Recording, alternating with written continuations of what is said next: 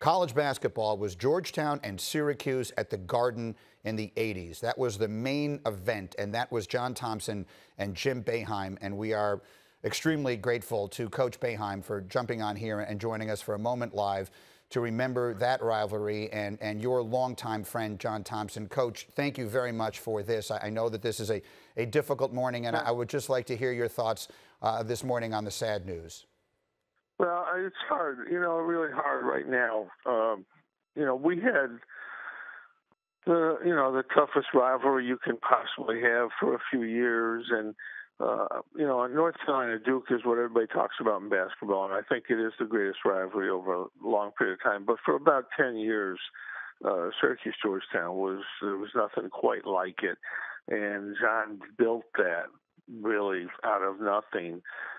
Mike, it's to build a program at Kentucky or Duke or North Carolina. People have done it before. People will do it again.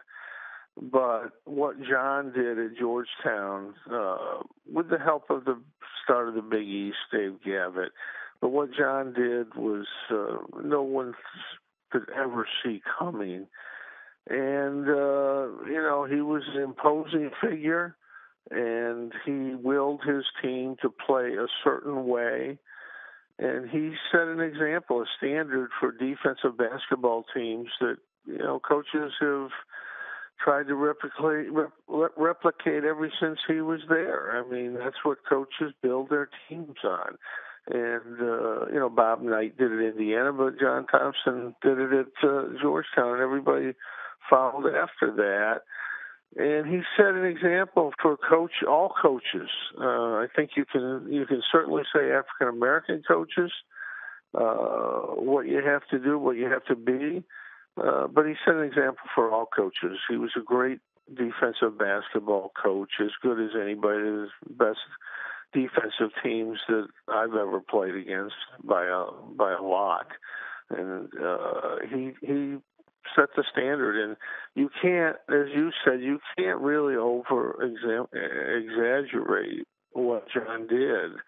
And we became great friends. I mean, it's still a rivalry, Syracuse Georgetown, but John and I became great friends after a few years at the end of when we were playing each other, and then up until today. But he was one of a kind. There's nobody like John Thompson. There really isn't, and I don't think there ever will be. It's hard.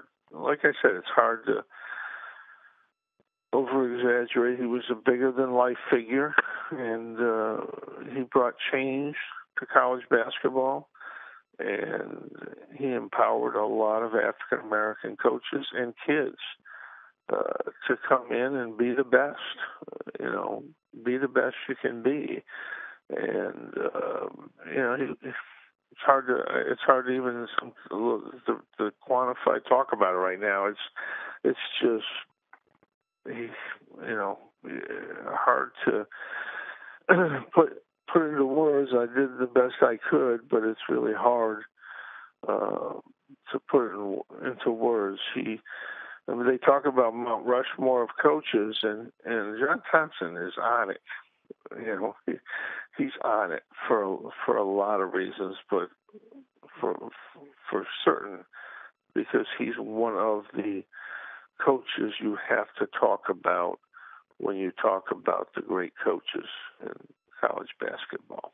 Jim Boeheim is with me on Get Up. The news is still very fresh. Jim, I so appreciate your willingness to do this. And I said earlier this morning that it feels like there were really two separate stories this morning. There is John Thompson, the basketball coach, and all that he accomplished, and he is in the Hall of Fame for that. But with Coach Thompson, there was so much more to it. And I wonder, for the younger people in our audience, if you could describe your recollections of some of the battles that he fought, particularly Proposition 48. Jay Billis brought up the time he walked off the floor. You talked about how he empowered young African-American athletes.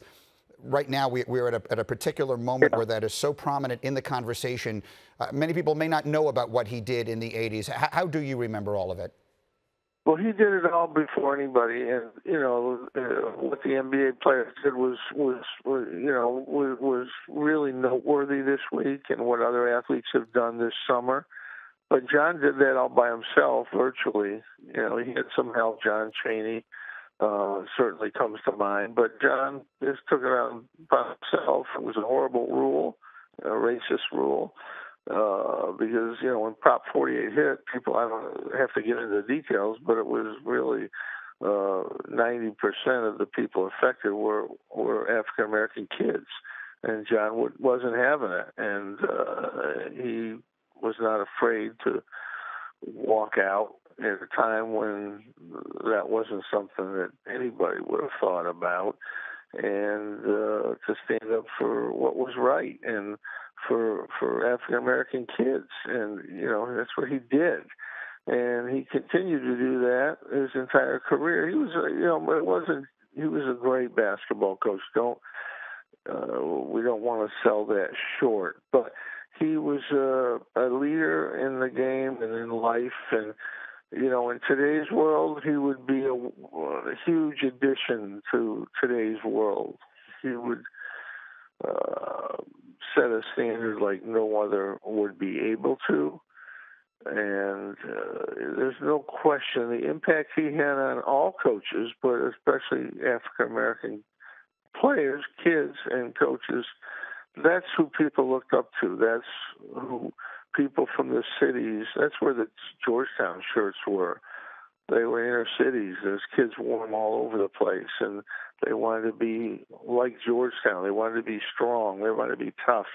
They wanted to do it their way. And that's what John Thompson did. He did it his way, and he showed that it could be done for everybody.